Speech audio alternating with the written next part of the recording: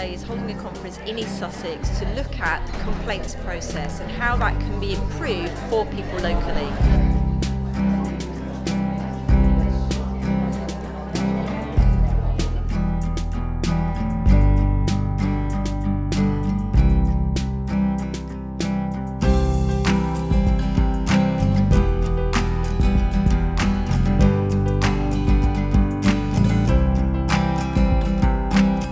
Managed to get lots of different views together.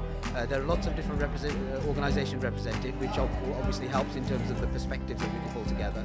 And I think we've made some really good progress.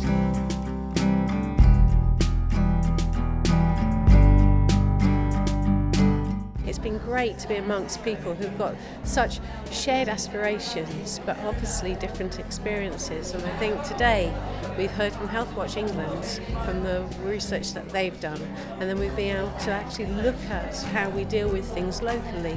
I mean, today was a real milestone because we got all the people in the room, so people across health and social care with huge experience and expertise working with the public, and many of whom do work with concerns or complaints the public raise. Today, what we've acknowledged together is that there are problems when the public have concerns that they raise. There are lengthy delays, they're not always directed to the right place, and there's a real commitment here to get that right and get that sorted. And we will continue, this body of people, to work together with others to make sure that the public know they can raise concerns and get a resolution quickly, which influences the system for the better.